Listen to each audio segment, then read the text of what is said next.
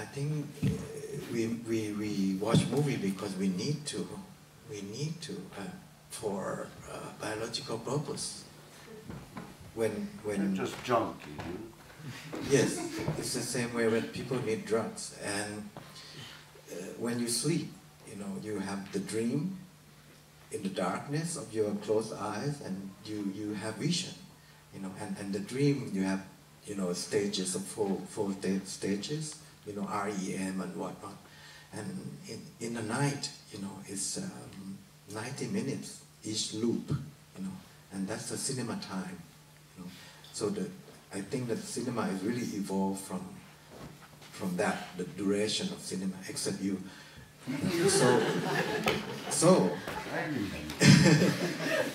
So we need to go to the dark. From our cave time, you know, we play with lights, we play with illusion, we need to, you know, with shadows. Yeah.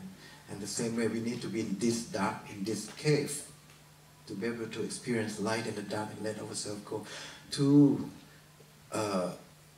this need of the brain for certain information, like the way we need to dream. Yeah. And I think it makes humanity like evolve.